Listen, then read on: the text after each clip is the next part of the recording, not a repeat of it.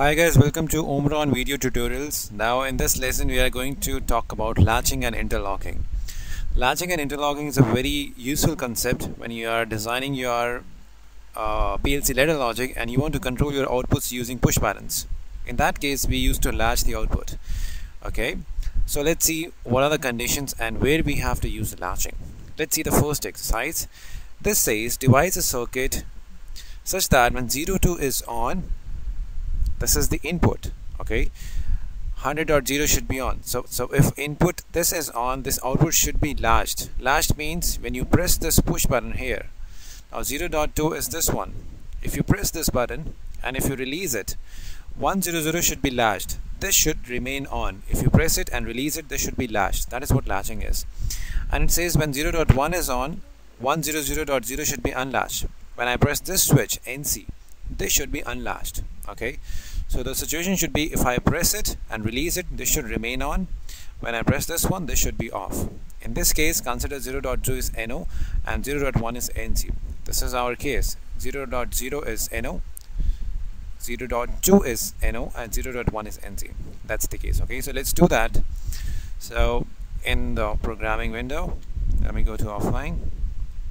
Okay, now my first input as per the logic says 0.1 to latch the output. Okay, so let me take here 0.1, enter, and let's name it as A. 0.1, it's 0.2, my bad. This is A. Now this is used to latch the output. So my output is here.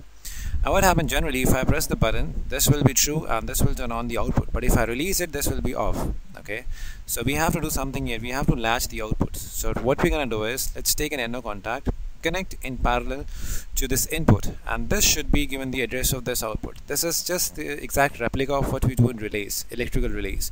We connect common and NO beneath your input, and that's how we latch it. So just tag it by 100.0, enter and enter. Now you have this contact here. Now just stick another vertical line, connect it like this. That's it. This is called latching. Okay, so let's just try this one right now without adding the unlatched contact. So let me download. Okay, yes, and okay. Now have a look. That's your trainer. Now this is my second 0.2 and this 100.0 is this one. So when I press this, this will be on, this will be latched.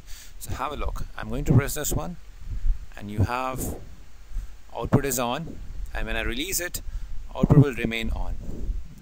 Sorry, this will remain on because this has been latched by its own auxiliary NO contact. Output is latched. Okay, so let me try again. If you're not getting this, let me go to the program mode to turn off the PLC and run it again. So what happens initially, I0.02 is off, 100.0 is off, 100.0 is off. So when I press 0.02, this one from here, my output gets on and get latched. So when I keep pressing it, I have two input sources which are turning on the output. If I release it, my 0.02 will be off, but other one will remain on by its own auxiliary contact. We can call it as an auxiliary contact of output coil 100.0.